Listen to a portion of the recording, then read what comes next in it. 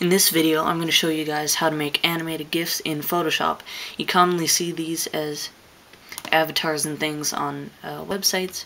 You don't see them as much as you used to, but they are still around. So we're going to make a new document, just whatever size, because this is just a simple example. I've got my rectangular marquee tool. I'm just going to make a box. Press Alt or Option, then Delete to fill it.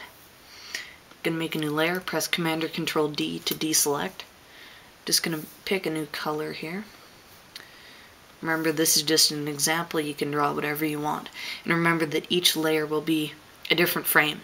So again, Alt or Option, then Delete. Command or Control D to deselect. Make a new layer. Pick another color. Something like that. Alt or Option and Delete or backspace, and then Command or Control D to deselect. So we've got each box in a different layer, and each layer will be a different frame. So we're going to go File, Save for Web, and then we're going to go GIF as the file name, and check animation. There's our animation stuff. Loop will play it over and over. If you uncheck that, it'll play once and then stop. Frame delay, 0.2 of a second is standard. I've had issues trying to change it.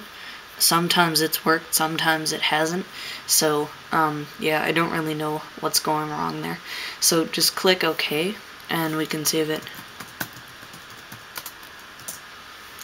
So we'll just save that. We can quit Photoshop now. Don't want to save. And to play it, I'm just going to drag it into Safari, and there it is. That's the animation. Each frame is held for 0.2 of a second, and it restarts. So yeah, that's about it. Remember, you can make this any size you want, any amount of frames, and you can draw whatever you want in the frame.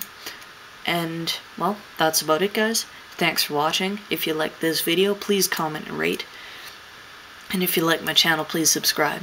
And any requests for tutorials or suggestions or any of that kind of thing, questions, just ask. Thanks for watching.